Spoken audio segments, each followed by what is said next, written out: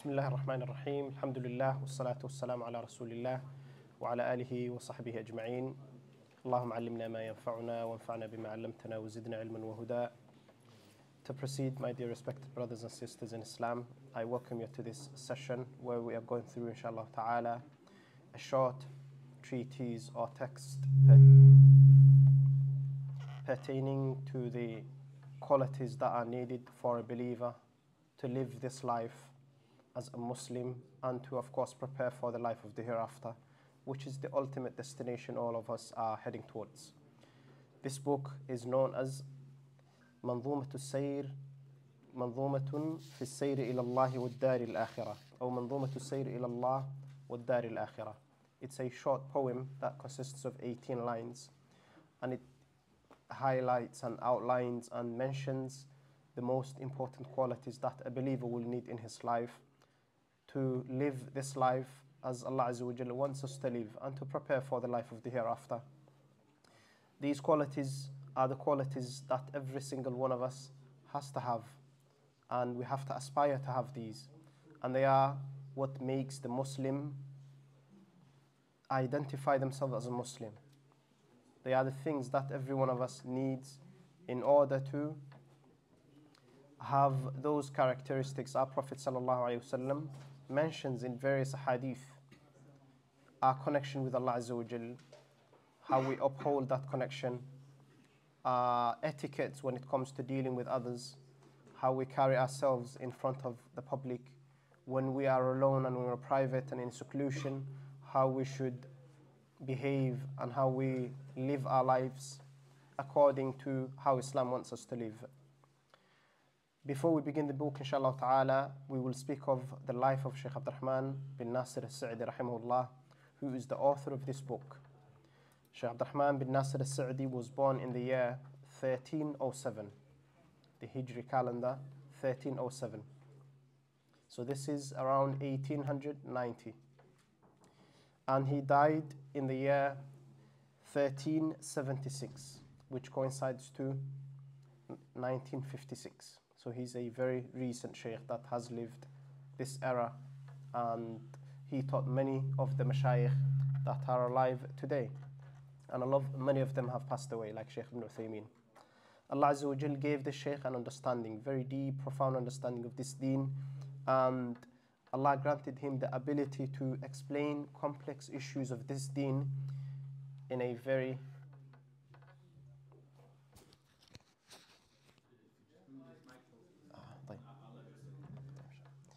Allah Azza wa Jal gave him an understanding of this deen, and he authored many different books on different sciences, from tafsir to usul al-fiqh, mustalah al-hadith, explanation of the verses in the Qur'an that tell us about the rulings and the legislations of Islam, from fasting and so on. And his works are very simple and they can be understood by everyone that reads them. If they can speak Arabic, they will understand them.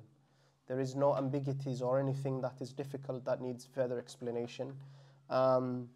He writes his books in a very short, simple, summarized manner.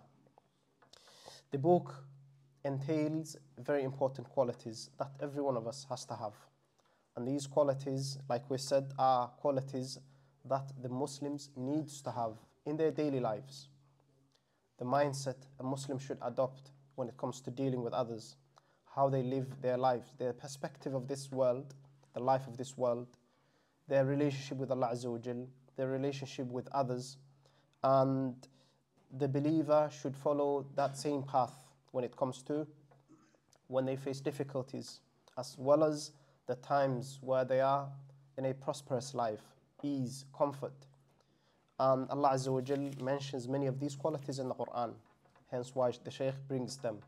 Like he brings the most important inward and outward characteristics that the Muslim has to have when it comes to dealing with others, as well as their connection with Allah.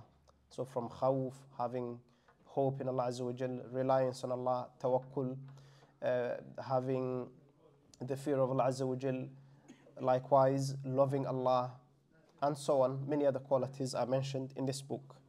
So one should attain the pleasure of Allah Azza wa Jal. So the book, as you can tell by the name or the topic we're dealing with, is on the topic of tazkiyatun nafs, the purification of the soul, and reforming our soul to make it a soul that is prepared to accept the Qur'an and the Sunnah, and to, of course, implement that practically. The book is titled As-Sayr ila Allah wa Dar al-Akhirah, the journey to Allah and the life of the hereafter. We all know that the destination of every single being is either hellfire or Jannah. So he talks about the things that will attain the person the pleasure of Allah, the things that the Muslim, and the qualities and the attributes that every single Muslim has to have to live a life of barakah, full of barakah, a life that is aligned with the Quran and the Sunnah, a life that, of course, when difficulties come and afflictions and calamities befall that person, they can survive that, and they don't give up, and they don't despair from the mercy of Allah. Likewise, he warns us of certain qualities that will lead to the path of destruction, that will bring about the destruction of the servant. And all of these are mentioned in the lines.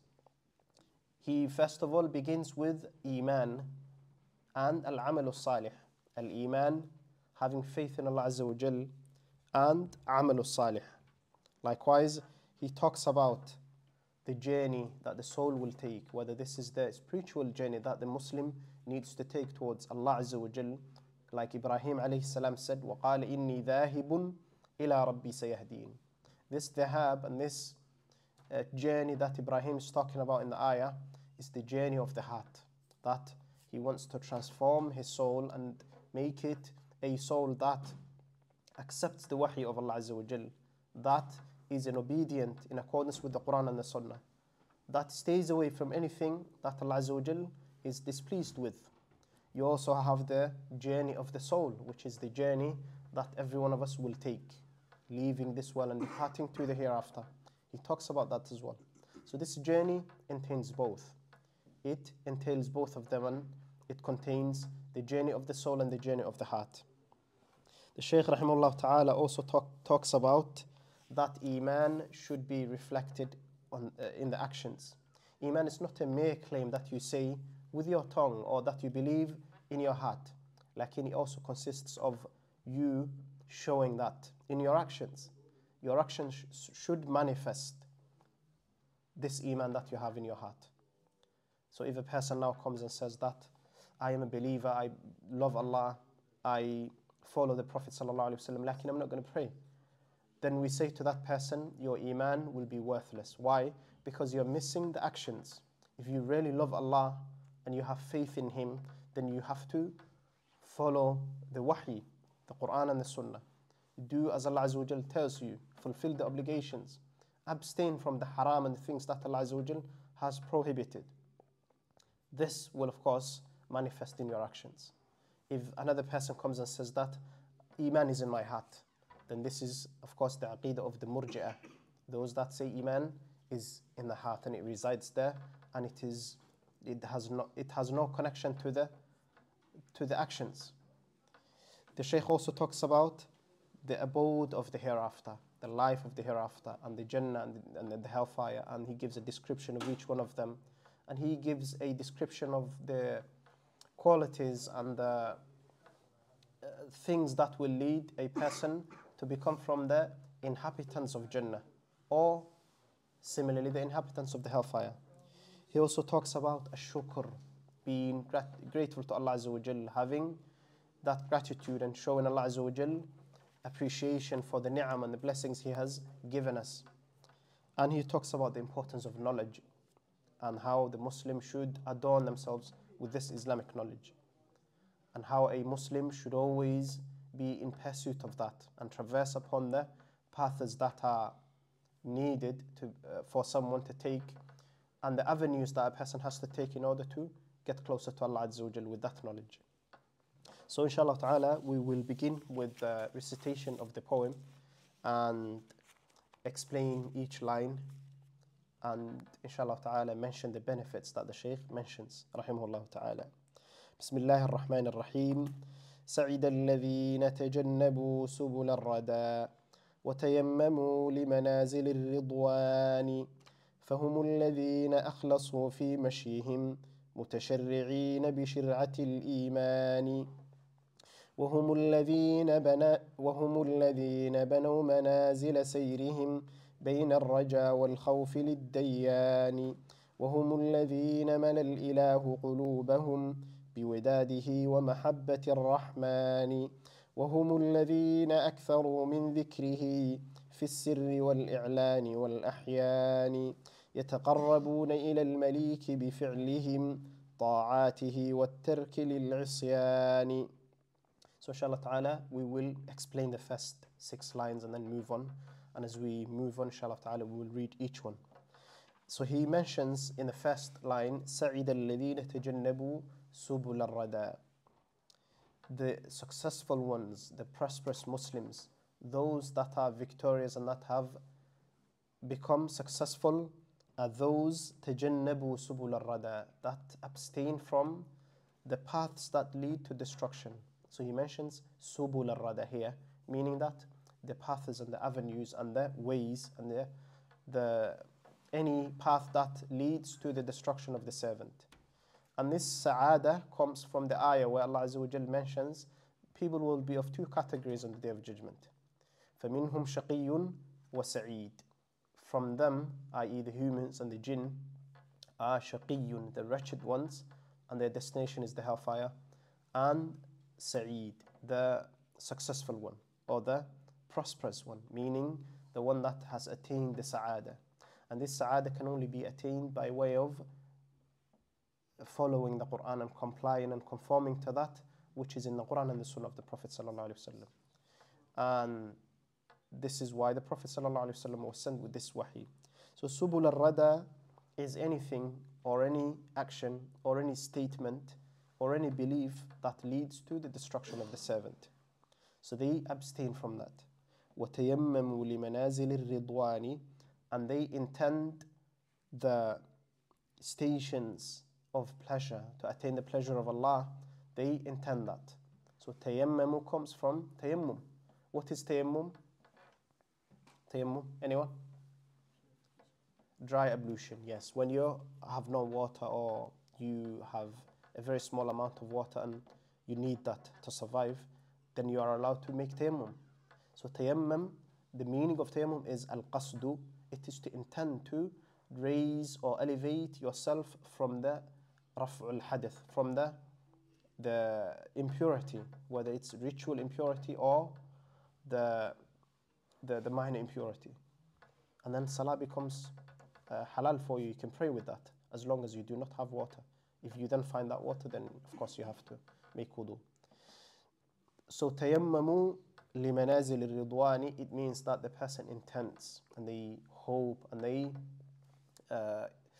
have that intention and they aspire to reach these stations. So he mentions manazil, stations. When we are taking the bus from one destination to the other, of course we're going to a destination. This is the first point and you're going towards your home, for example, or workplace. You have to take the bus from where? From a station. So the path that you take and all of the steps in between or the stops in between, they lead you to what? They lead you to your destination.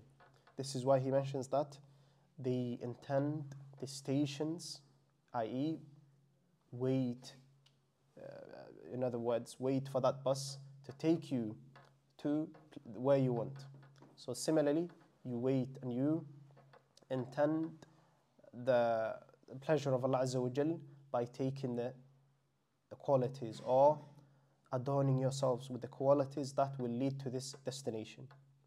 So this means, of course, ibadah, types of ibadah, ikhlas, tawakkul, al-mahabba, al-raja, al-khawf, reliance on Allah Azza wa Jal, loving Allah, fearing Allah. All of that can be considered to be the manazil and the stations of the stations that will attain you the pleasure of Allah Azza wa Jal.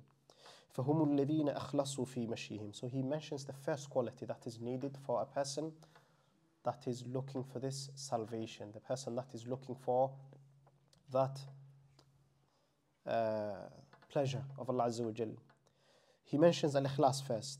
They traverse this path في مشيهم, in their journey, متشرعين بشرعة الإيمان, whilst following the iman that the Prophet ﷺ came with, i.e. the mutaba'a بشرعة الإيمان.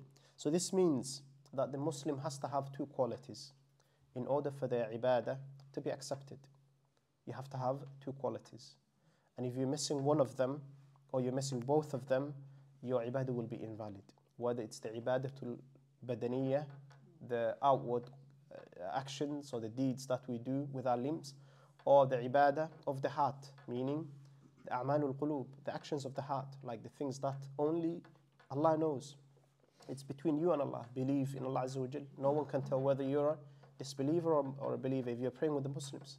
Hence why the Prophet ﷺ, the munafiqun, the hypocrites that were plotting against Islam and that were harming Islam, they used to pray with him in the same masjid. He knew, because Allah Azza wa Jal had told him. Hudayfa had a list, Hudayfa bin Yaman had a list of the munafiqeen, the hypocrites, their names, their jobs, what they do.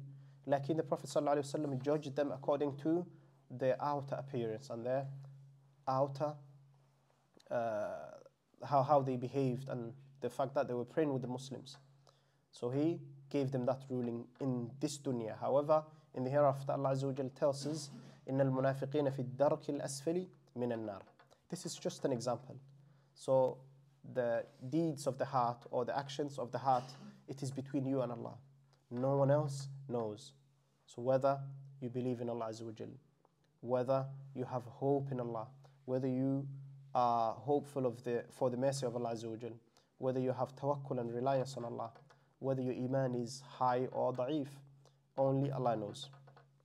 متشرعين بشرعة الإيمان. So al-ikhlas, it means, ikhlas means تصفية القلب من إرادة الغير. It is to cleanse your heart from wanting other than Allah when you're worshipping Allah Azza wa Jal. Anything that is considered to be worship, salah, fasting, reading Qur'an, teaching, dhikr, whatever, you name it, Allah Azza wa Jal wants you to do it for His sake. And you have to do it sincerely for Him.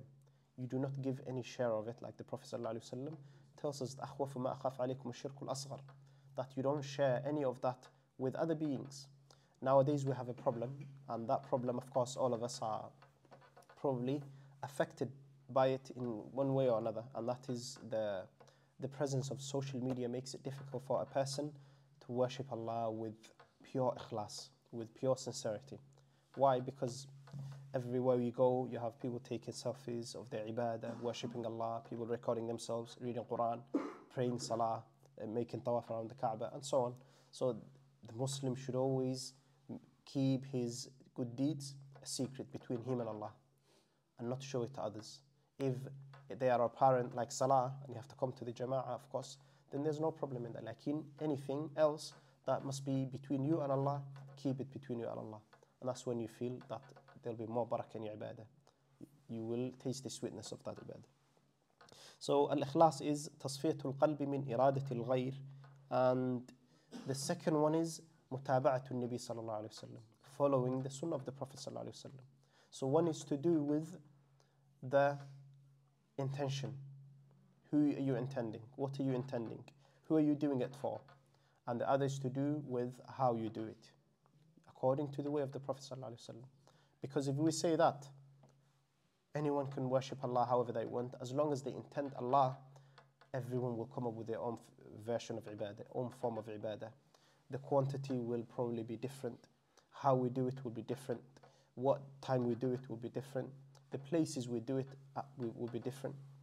And all of that will, of course, take it out of the fold. That particular ibadah, these things will cause it to be taken out of the fold of ibadah, and it becomes now what? Bid'ah, an innovation, something that's been introduced after the Prophet ﷺ passed away. متشرعين بشرعة الإيمان وَهُمُ الَّذِينَ بَنَوْا مَنَازِلَ سَيْرِهِمْ, and they are those who build their stations. منازل سيرهم, the stations that they use to travel to Allah Azza wa Jal. They use these stations. بَنَوْا مَنَازِلَ سَيْرِهِمْ, and they build it, meaning that they fortify the things, or they make it stronger, make it solid, the things that they need in order to take that journey. Allah Azza wa Jal tells us in the Qur'an, when a person, the best type of journey is the journey to Allah, journey of the heart. And He says, وَتَزَوَّدُوا فَإِنَّ خَيْرَ الزَّادِ التَّقْوَى. Take provision when you're going or undertaking that journey. And the best type of provision that a person can take is taqwa. So what is taqwa? Taqwa, like the scholars mention, is a very comprehensive term, and it means that it is أن تعمل بطاعة الله, like Talq ibn Habib from the Tabi'in said, أن تعمل بطاعة الله, that you fulfill your ibadah and you perform that particular action بطاعة الله, with obedience to Allah, i.e. you have now accepted that this is a must, I have to do it. أن تعمل بطاعة الله. It doesn't necessarily have to be wajib, it can also be sunnah. أن تعمل بطاعة الله. You're doing it because you're obeying Allah. Allah has either commanded you by way of obligation or recommended. Voluntarily, you're doing it. You don't have to, you're doing it because you want that reward. And you're doing it in order to obey Allah Azza wa Jal. على نور من الله, upon a light from Allah. So this light, as the scholars mention, is the mutaba'atu Nabi sallallahu alayhi wa sallam, following the footsteps of the Prophet sallallahu alayhi wa sallam. أن تعمل بطاعة الله على نور من الله رجاء ثواب الله. And then you're hoping with that the reward from Allah Azza wa Jal. You're hoping for the reward from Allah. You're doing it for Allah alone. وأن تترك معصية الله, and that you leave off sinning, leave off, abstain from anything that can cause the anger of Allah.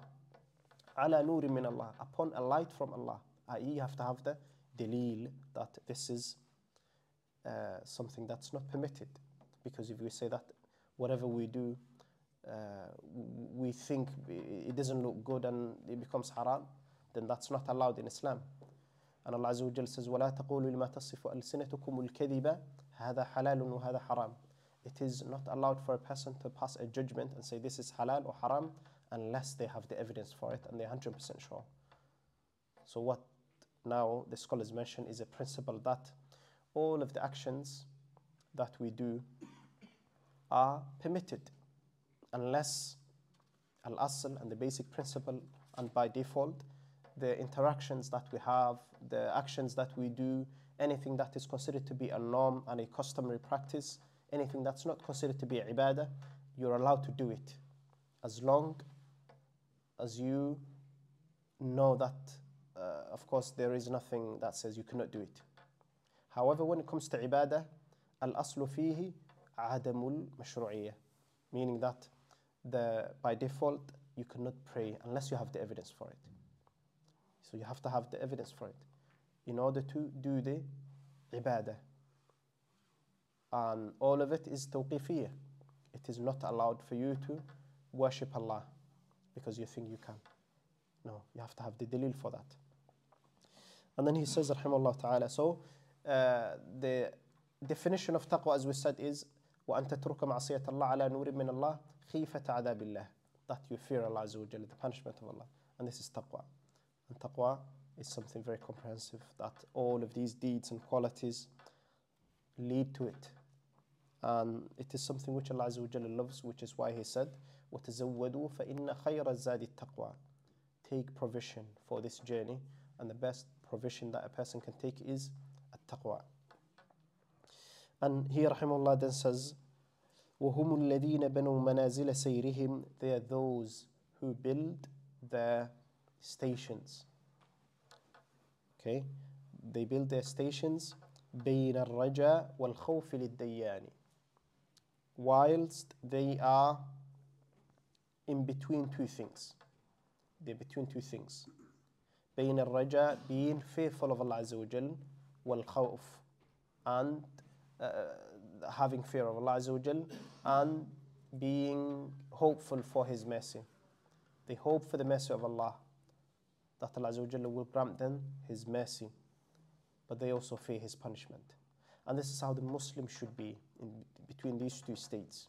If one of them overpowers the other, or one of them takes more precedence to the other in the heart, then that Muslim or that person is in danger of being destroyed. Why? Because if a person is too hopeful, very optimistic, they hope for the mercy of Allah, then that leads them to what?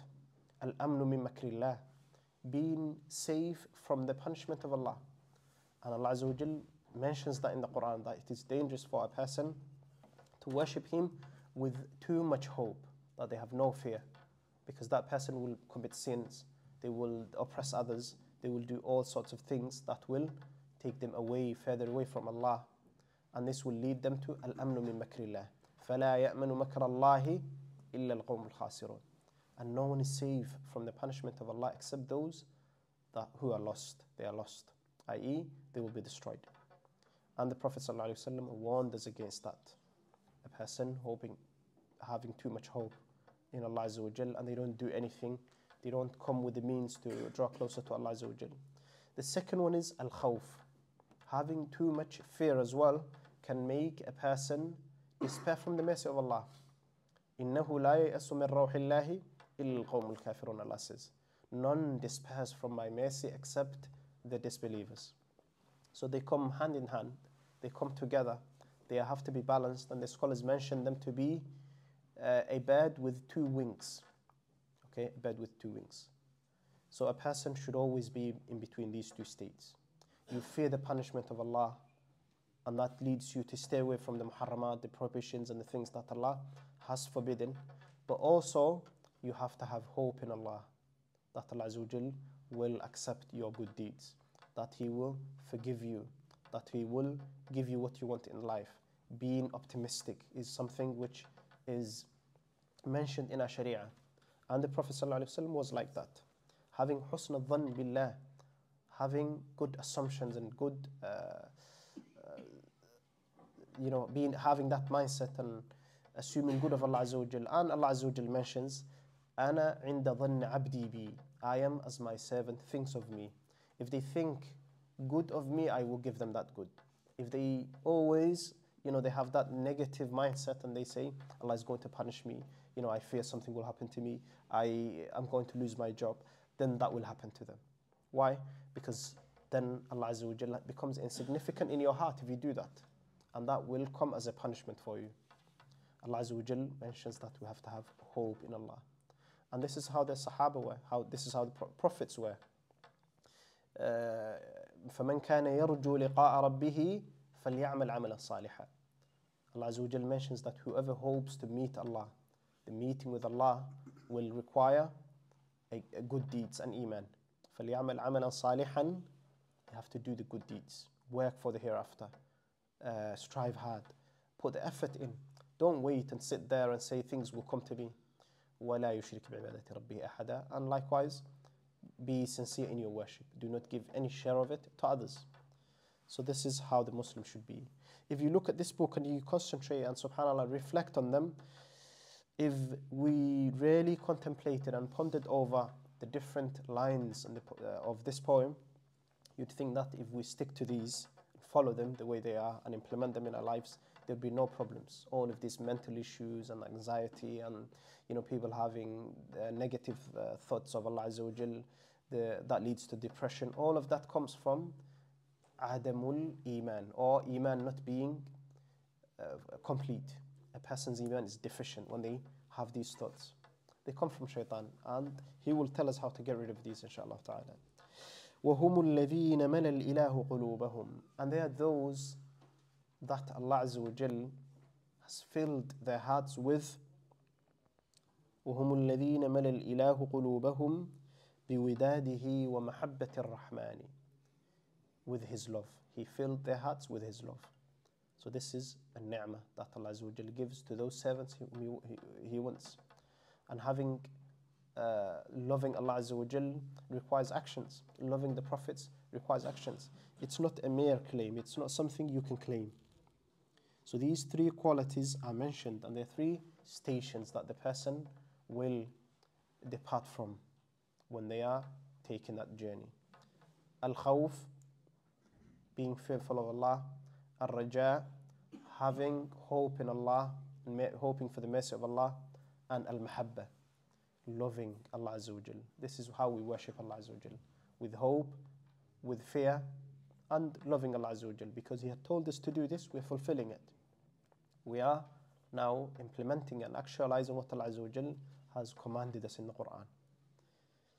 And these three qualities are very important.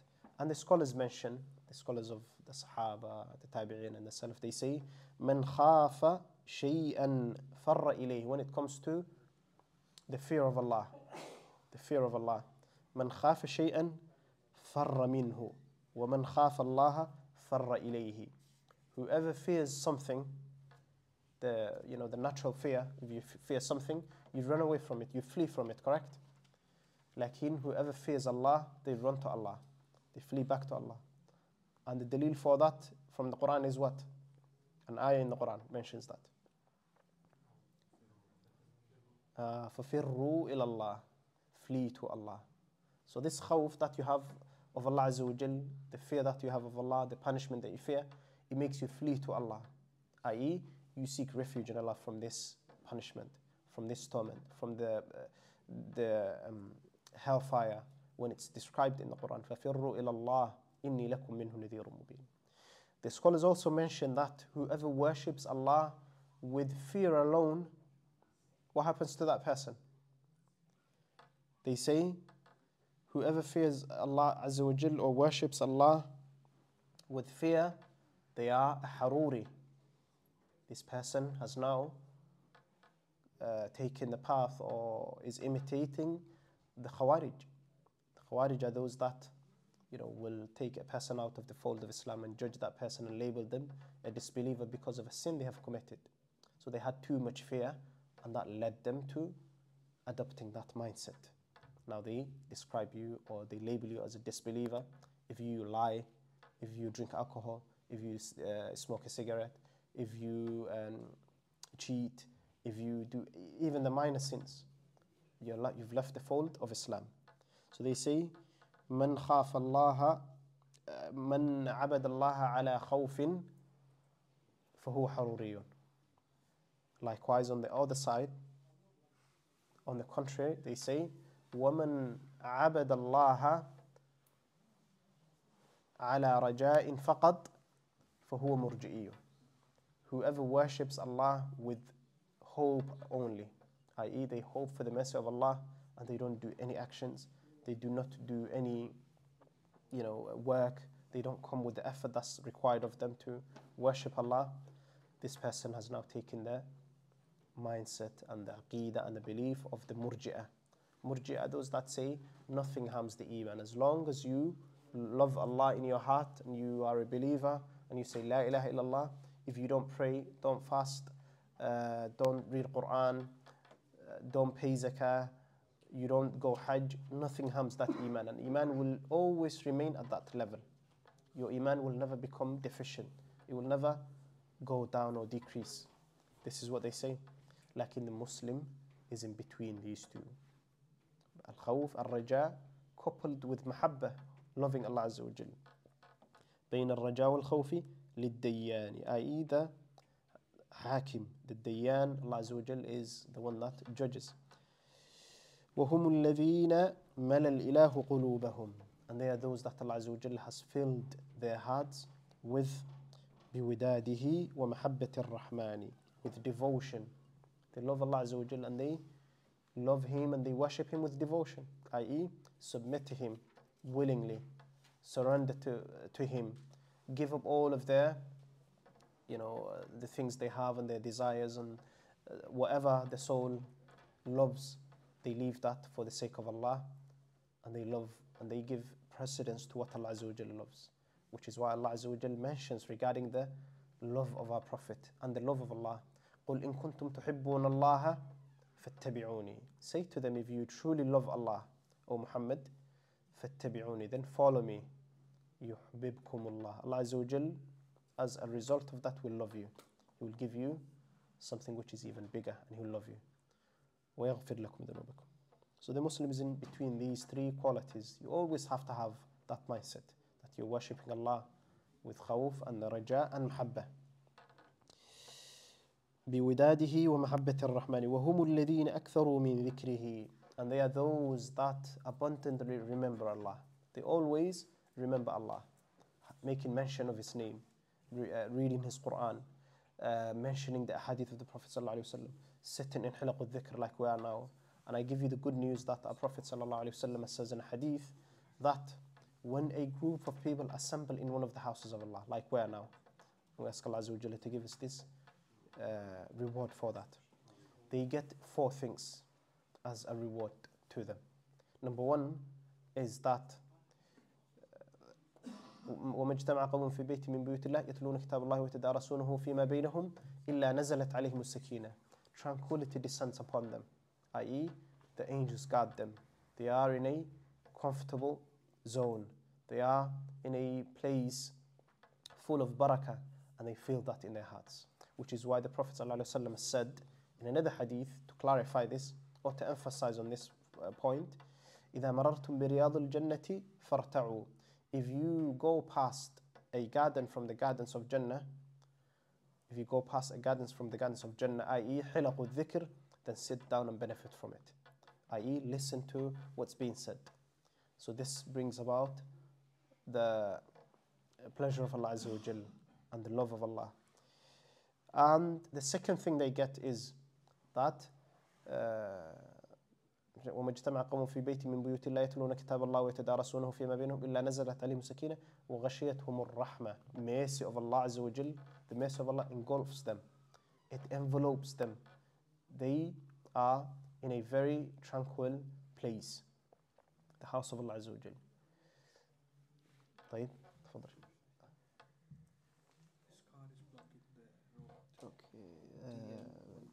Yes, DN13 LJK, that's a silver Toyota. If you can please move that, and it's blocking this brother's car. Okay. Yeah. So this is how the Muslim should live, and this is the mindset you have to adopt as a Muslim. And that leads you to the path that Allah Azza wa Jalla wants you to be on, which is to live according to how Allah Azza wa Jalla wants you to live. And you, of course, have to do your utmost best, and you have to come with the effort and strive hard. You don't sit back and say, everything will be fine, I have that belief, I pray my salah, I stick to the minimum, I read a portion of the Qur'an a day. Like you take the extra steps in order to attain that love of Allah Azza wa Jalla. So the author rahimahullah says, وَهُمُ الَّذِينَ أَكْثَرُوا مِنْ ذِكْرِهِ. And they are those that increase in the remembrance of Allah. أَكْثَرُوا مِنْ ذِكْرِهِ. Abundantly they remember Allah, wherever they are. Which is why Allah Azza wa Jalla said, يَا أَيُّهَا الَّذِينَ آمَنُوا اذْكُرُوا اللَّهَ ذِكْرًا كَثِيرًا. And the scholars, when they explain this ayah, they say that there is no other worship, no other type of worship that has been attached to a number, to a certain number. Allah did not say, pray X number of salah, fast X number of days, fast or read Qur'an 1 juz, 2 juz, 3 juz a day. Like when it comes to the dhikr, he just tells us when it comes to the normal ibadat to fulfill it the way it should be fulfilled, i.e. you do it the way it should be done. When it comes to the dhikr of Allah, remembering Allah and making mention of His name, he says, do it a lot, maximize it, do it plentiful. اذكروا الله ذكرا كثيرا. A lot. This has no limit. You do as much as you can. The more you remember Allah Azza wa Jal, the more He will remember you. ومن ذكر الله في ملأ ذكره في ملأ خير منه. Whoever remembers Allah Azza wa Jal by themselves, Allah will make mention of their names. And whoever remembers Allah in a assembly, a gathering, Allah will remember them and mention their name in a gathering which is better than that, i.e. with the angels. The honorable angels will hear your name being mentioned. So and so was mentioning the name of Allah. Of course, this dhikr is something which is needed. It's the ghada'ur ruh. It is the nourishment of the soul that every Muslim has to have. The day you remember Allah Azza wa Jalla, you read your adhkar in the morning, you read a portion of the Qur'an. It's not the same day as when you don't read it. You feel that something is missing from you. There is something, a void or a gap in your heart that needs filling in. You don't fill it with anything else except with the dhikr of Allah. So the dhikr of Allah is something, subhanallah, that only Allah knows how important it is. The Prophet ﷺ in a hadith mentions that, أَلَا أُنَبِّئُكُمْ بِخَيْرِ أَعْمَالِكُمْ. Shall I not tell you of the best of your deeds? وَأَزْكَاهَا عِنْدَ مَلِيكِكُمْ. Now look, he's trying to gain their attention. He's trying to drag their attention, and he mentions certain things that make it the most important, the most valuable, the most precious deed that a person can do. Sallallahu Alaihi Wasallam. And he says, the best of your deeds, the most pure with your Lord, in the sight of Allah, they're the purest of deeds. وَأَزْكَهَا عِنْدَ مَلِيكِكُمْ وَأَرْفَعِهَا فِي دَرَجَاتِكُمْ. And they are the highest in ranks, in stations, the highest. I.e., it is a level that no other ibadah can reach. And they said, Bala ya Rasulullah, yes, O Messenger of Allah, why not?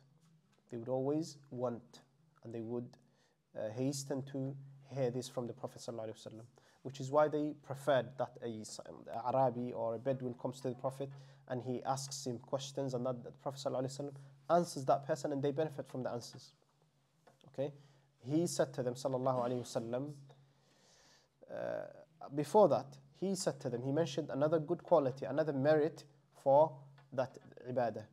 And he said, وَخَيْرٍ لَكُمْ مِنْ أَن تُنْفِقُوا ذَهَبًا أَوْ فِضَّةً.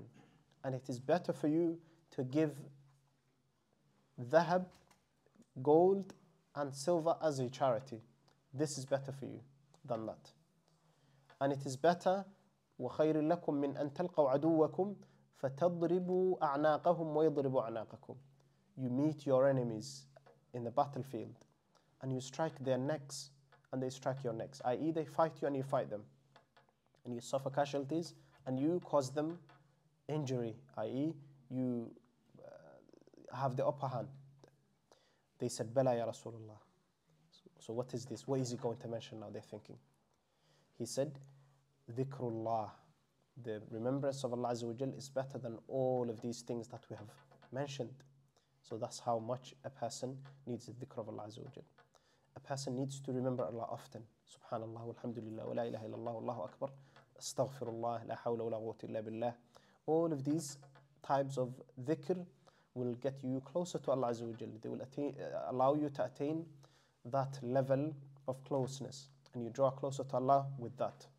The adhkar that you read in the morning, never leave it. The Qur'an that you recite, the adhkar of the evening that you read, saying Subhanallah, Alhamdulillah, Al-Baqiyat, Al-Salihat. These are the never-ending types of dhikr that Allah loves the most. So the Muslim should make a daily portion of their time or dedicate certain time to the dhikr of Allah. Like it becomes difficult sometimes, living in the midst of this environment and subhanallah juggling between work and your classes and home and being busy with friends and socializing, and all of that makes it difficult sometimes. You forget about it. Like the minimum you should do is read the morning adhkar and the evening adhkar, and before you go to sleep. With that you attain the protection that Allah Azza wa Jal gives you. We need that protection. A lot of the illnesses, like we said, the mental illnesses that many people have are as a result of not remembering Allah. مَنْ عَمِلَ صَالِحًا مِنْ ذَكَرٍ أَوْ أُنْثَى. Or, in fact, I should say, they lead to that. They lead to mental illnesses. Being in a state of anxiety and being anxious and always worrying about the future and thinking that you have no chance of living a good life, or you're going through difficulty, financial difficulties, and things are not falling in place, everything works against you, all of that are as a result of abandoning the dhikr of Allah. And the dalil for that is وَمَنْ أَعْرَضَ عَنْ ذِكْرِي فَإِنَّ لَهُ مَعِيشَةً ضَنْكًا. Dhikr here is mentioned, remember. Whoever أَعْرَضَ عَنْ ذِكْرِي, whoever stays away or does not remember me, Allah Azza wa Jal says, or whoever turns away from my remembrance, i.e. the Qur'an, the dhikr of Allah Azza wa Jal in general, subhanallah, alhamdulillah, the adhkar in the morning and the evening, فَإِنَّ لَهُ مَعِيشَةً ضَنْكًا. Allah Azza wa Jal will make them live a miserable life full of difficulties and hardship and things not working, and this person is always trying, lakin there is something going against them. It is like this person is being fought by unseen creation of Allah Azza wa Jal. They're always losing something. They're not in the best state of mind. They're worried. They are full of worries, their life, where they live, family problems. That is because this person does not remember Allah. And of course, the consequences for that is mentioned in the following ayah.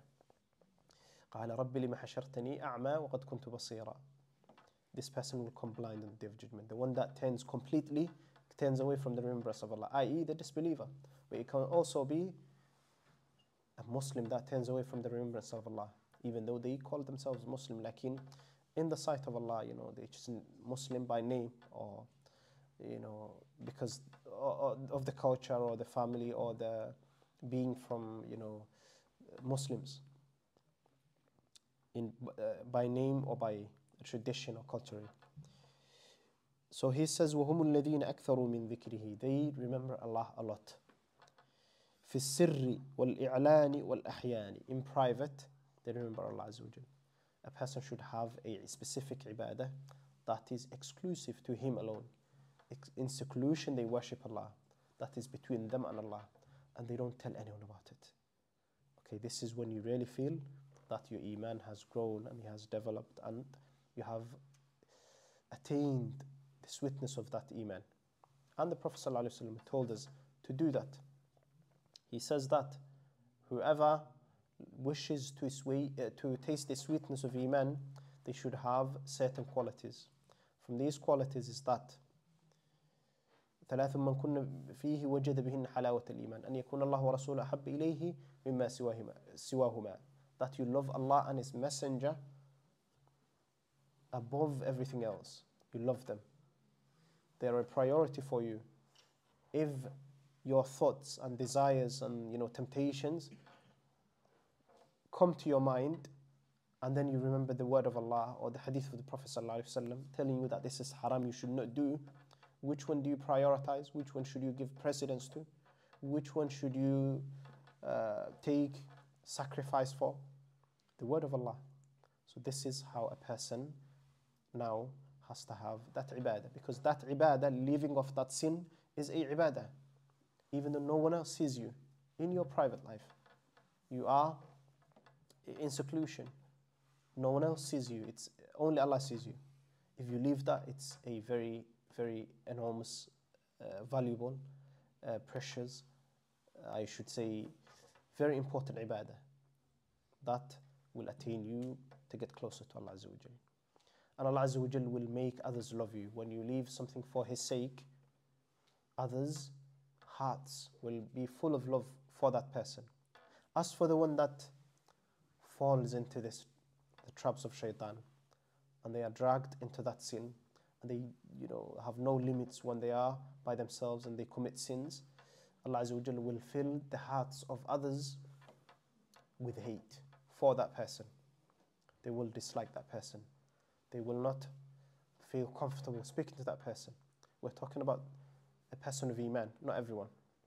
Okay, so a person might be sociable, they have many friends, and they, like in the ones that we're talking about, or the friends, or the, those people that you have connection with, are the ones that are closer to Allah Azza wa Jal. Which is why the Prophet ﷺ mentioned in hadith that if Allah is displeased with someone, He speaks to the angels and he says, hate that person, and they hate that person.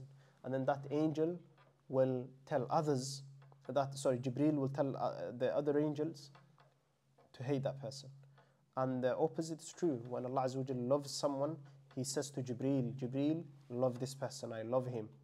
And He then speaks, Jibreel speaks to the others, the other angels, and He tells them to love that person. And then وَضَعَ اللَّهُ لَهُ الْقَبُولَ فِي الْأَرْضِ. Allah Azza wa Jal places acceptance in the hearts of the human beings for that person. Everyone loves him. Why? Because he's a person that Allah loves. And Allah Azza wa Jal says in a hadith al-Qudsi, مَنْ عَادَ لِي وَلِيًّا فَقَدْ آذَنْتُهُ بِالْحَرْبِ. This person now becomes a wali, a close friend of Allah. Someone that Allah Azza wa Jal loves so much that they become a very close person to Allah.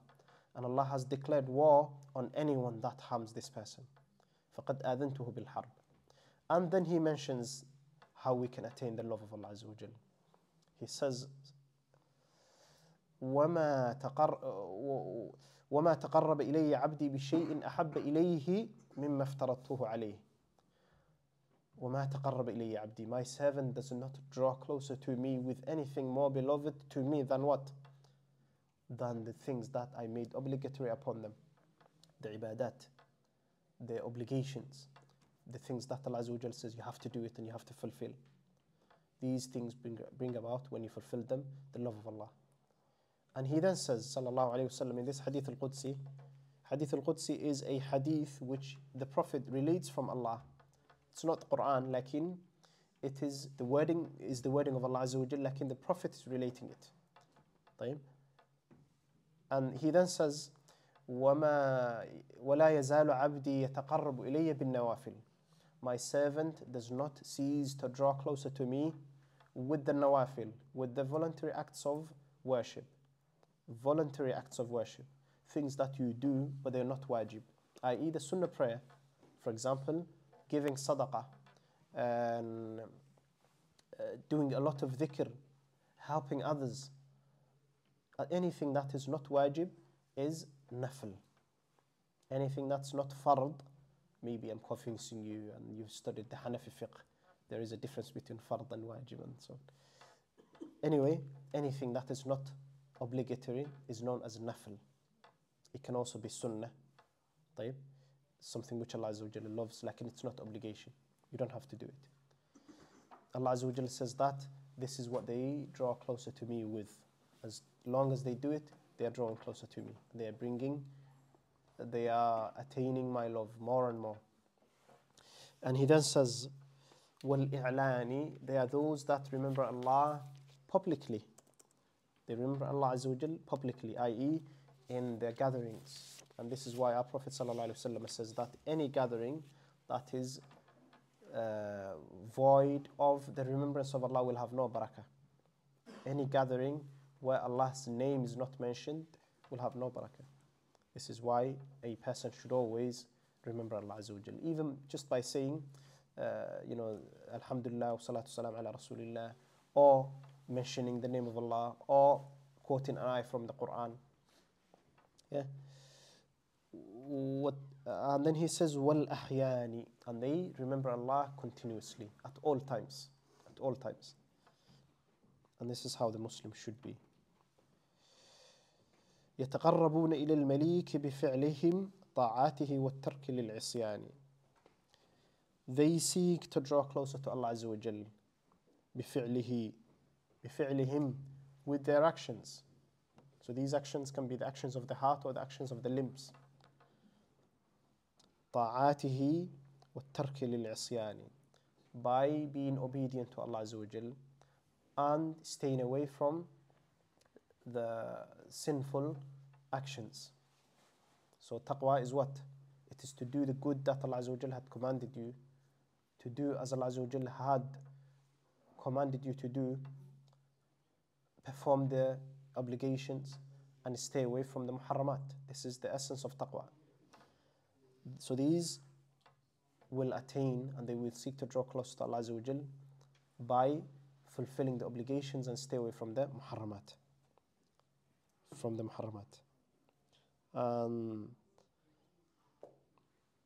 he mentions two things here: leaving off sinning and fulfilling the obligations and performing the good deeds. And then he says, صبر النفوس فعل الفرائض والنوافل دأبهم مع رؤية التقصير والنقصان. Line number 7. فعل الفرائض والنوافل دأبهم. Doing the obligatory actions and the optional actions. The voluntary types of ibadat is their da'b. And that means the way, the norm, how they always act, their mindset. This is something they do at all times. دأبهم مع رؤية التقصير والنقصان. But with that, they see themselves as deficient, as people that have not reached the level they should have reached in their ibadah. And this is from their tawadu. مع رؤية التقصير والنقصان. And they are always observing and analyzing their faults, and they think they have fallen short of the level they should require, or the standard the ibadah should be at. مع رؤية التقصير والنقصان. And they think they have that deficiency all the time. When the ayah of Allah Azza wa Jalla was revealed, والذين يؤتون ما آتوا وقلوبهم وجلة أنهم إلى ربهم راجعون. Allah Azza wa Jalla revealed an ayah, and Aisha heard this ayah being recited by the Prophet sallallahu alaihi wasallam. والذين يؤتون ما آتوا. Those that when they give what Allah Azza wa Jalla has given them, when they give from that and they pay charity for the sake of Allah, وَالَّذِينَ يُؤْتُونَ مَا آتَوْا وَقُلُوبُهُمْ وَجِلَةٌ. And their hearts are fearful. They're giving, but their hearts are fearful. How does that work? Doesn't the person become happy when they're doing something good, and they think they're doing and mashallah and praying salah, and shaitan brings that thoughts to your mind, right? Alhamdulillah, I'm doing something while others are outside doing haram and worshipping Allah Azza wa Jal. Lakin Allah mentions the opposite. They are giving sadaqah, but at the same time they are fearful. And Aisha asked, how, O Messenger of Allah, how is that possible? And he sallallahu alayhi wasallam said to her, she said, وَقُلُوبُهُمْ وَجِلَةٌ أَنَّهُمْ إِلَىٰ رَبِّهِمْ رَاجِعُونَ. She said, are they those that commit zina? Are they those that drink alcohol? Are they those that do other types of deeds? Those that are treacherous to the Muslims and deceive when they buy and sell and so on? He said, no, Aisha, they are not. They are those that worship Allah Azza wa Jal, but they fear that their worship might not be accepted by Allah. It might not be accepted by Allah. So having that fear, this is what the Shaykh mentions. مع رؤية التقصير والنقصان. And Allah Azza wa Jalla mentions, إنما يتقبل الله من المتقين. Allah only accepts from the muttaqeen. So each line of this poem is taken from the Quran or the hadith of the Prophet sallallahu alaihi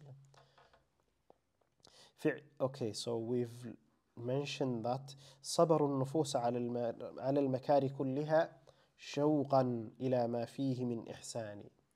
They have kept themselves patient upon all of that a person enjoys for the sake of Allah. All of the difficulties and the hardships and the things that a person finds it difficult to deal with in this life, they kept themselves patient upon this ibadah, upon the way of Allah, and they do that with love, with mahabbah, and with khawf.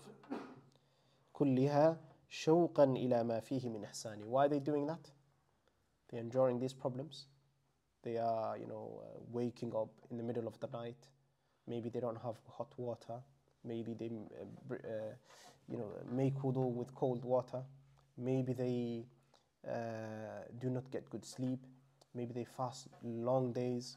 Maybe they read a lot of Qur'an that no one knows. Maybe they give a lot of charity to the poor and the orphans and the widows and anyone that needs it from the Muslims. Or they might do other acts of worship that only Allah knows. It's between them and Allah. Why are they doing all of that? شوقا إلى ما فيه من إحسان. They are desiring that which is with Allah, i.e. the Jannah. That's mentioned. شوقا إلى ما فيه من إحساني. And also the fact that it will lead to ihsan. If a person wants to become a muhsin, a person that has reached the status or the level of piety, then that person has to come with what it requires, i.e. you worship Allah as though He sees you, and if you can't worship, if you don't see Allah Azza wa Jal, He sees you. This is the highest level of iman. شوق إلى ما فيه من إحساني. And he then says رحمه الله نزلوا بمنزلة الرضا فهم بها قد أصبحوا في جنة وأمان. They have arrived. So this journey they've taken from that particular stop or that specific, stop or station, they now have arrived at their destination. نزلوا بمنزلة الرضا. So this destination of the الرضا, the contentment, they've arrived at. All of the other deeds, being fearful of Allah Azza wa Jal, ikhlas, following the Prophet Sallallahu Alaihi Wasallam, hoping for the mercy of Allah, loving Allah Azza wa Jal, giving up all of your desires for the sake of Allah, all of these lead to what? Ar-Rida. And Rida is the highest level of gratitude, or showing your appreciation to Allah Azza wa Jal, or being pleased with that which Allah has chosen for you. نزلوا بمنزلة الرضا فهم بها. They have arrived at the station of contentment. فهم بها, and with that قد أصبحوا في جنة وأمان. With it they have ultimately attained the Jannah in the hereafter. وأماني, and safety in this world. So this safety and the security that a person needs comes from worshipping Allah. Worshipping Allah Azza wa Jal. This is when a person is now safe. And what does Allah say in the Qur'an? That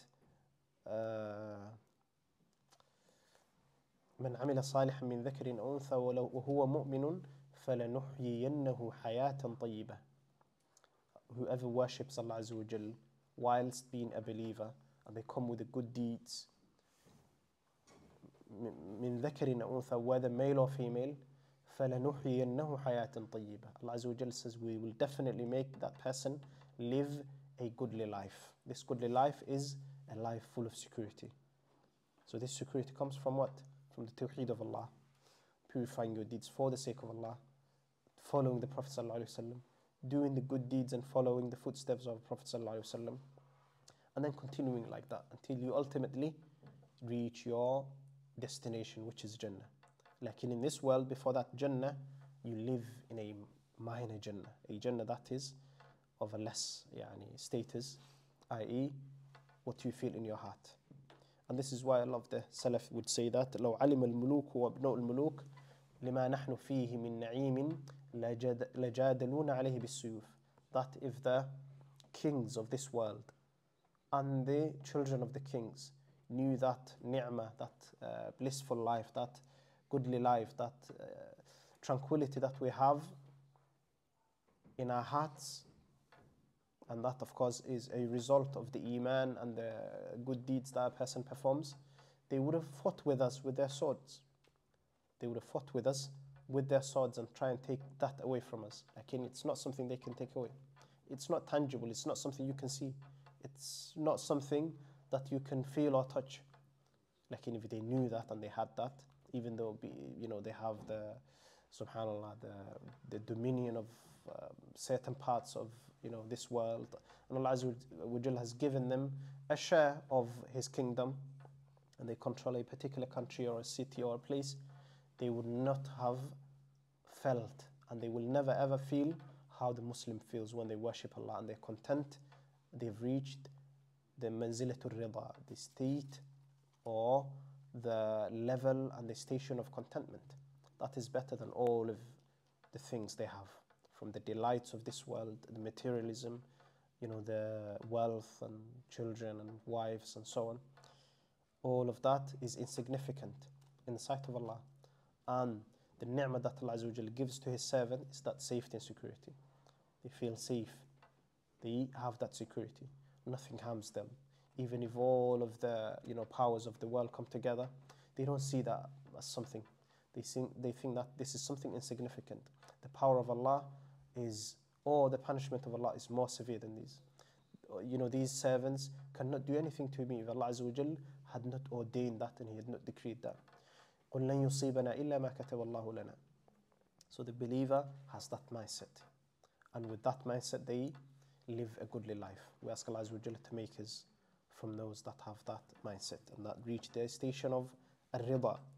He then says, رحمه الله تعالى, قد أصبحوا في جنة وأمان شكروا الذي أولى الخلائق فضله بالقلب والأقوال والأركان. He says that they show gratitude to the one that gives, His bounties. Allah Azza wa Jal gives the bounties and ni'am and favors to those that are grateful.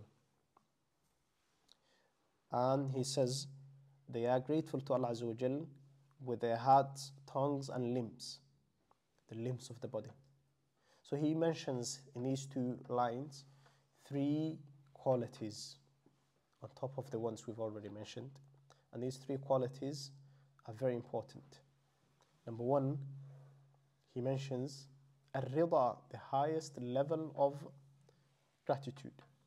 Al-Rida means the person, when that calamity befalls them or they're afflicted with something, they lose their family, they lose their wealth, they become sick, they verbally say Alhamdulillah, and they use that, they see that as a ni'mah from Allah. Why? Because the affliction that has befallen them, it is from Allah Azza wa Jal, and Allah Azza wa Jal is expiating their sins with that. He is cleaning them or cleansing their bad deeds with that. The second level, which is lower and it doesn't reach the level of contentment and rida, is shukr. Shukr is to, of course, be patient with that, lakin say Alhamdulillah. You don't complain, you don't say why did this happen to me, and so on. The lowest level is as-sabr. You have to be a person that has patience. So we have patience, which is the lowest level, and patience means حبس النفس على طاعة الله وعلى أقدار الله المؤلمة وعلى الصبر على طاعة الله الصبر على أقدار الله الصبر على عن معصية الله. So sabr, patience, is of 3 types. Being patient with the decree of Allah, that Allah Azza wa Jal had decreed this. He ordained it before you were even born. Accept it the way it is. Don't complain. And the Prophet ﷺ mentions as-sabru inda sadmatil ula, that patience is only considered to be patience when it first strikes and the person accepts it and they're patient with that. Second one is being patient from the muharramat, from the prohibitions. Okay? Habsun nafs. Restraining yourself and staying away from that. Even though it's difficult, shaitan is telling you to do it, staying back, thinking about the consequences, not falling into that sin. And the third one is what? The as-sabru. As-sabru ala aqdarillah. Correct. As-sabru an ma'siyatillah, as-sabru ala ta'atillah. Being patient with the obedience of Allah. It's not easy to wake up for Fajr. It's not easy to fast long days. It's not easy to give from your wealth. لَن تَنَالُوا الْبِرَّ حَتَّى تُنْفِقُوا مَمَّا تُحِبُّونَ. It's not easy to sit in a halaqah like this for 2 hours. So being patient with that. These are the 3 types of patience. So these stations, patience, gratitude, and contentment, they vary in level. They differ. The lowest is sabr. Okay? You don't say anything that causes the anger of Allah. Why is this happening to me? Why am I the only one suffering? Why have I been, being picked out of thousands and millions of people? The second one is a shukr. You do shukr to Allah Azza wa Jal, that this happened to you for a reason, and Allah Azza wa Jal could have done something worse to you, but also see it as a ni'mah that Allah Azza wa Jal caused this to happen to you because He wanted to expiate your sins from it. Because the Prophet ﷺ tells us that no believer is afflicted with a calamity, even it being a thorn that pricks his feet. except that Allah Azza wa Jal expiates their sins with that. The sickness, the losing of wealth, losing of family, the difficulties you go through, all of that, if you obviously have that mindset, will, of course, what? It will be an expiation for your sins. The highest level of all is ar-rida, which is why the Shaykh started with it. طيب نزلوا بمنزلة الرضا فهم بها قد أصبحوا في جنة وأمان. The منزلة الرضا, contentment, not complaining, thanking Allah for that, instead of wailing and shouting, you say Alhamdulillah. That leads you to do more worship, to worship Allah Azza wa Jal, to draw closer to Allah, to see this as a ni'mah. The affliction or the calamity that has befallen you, you see it as a ni'mah. And that's not a level that many people can reach. It's very difficult to reach that level. Why? Because we're very vulnerable as human beings.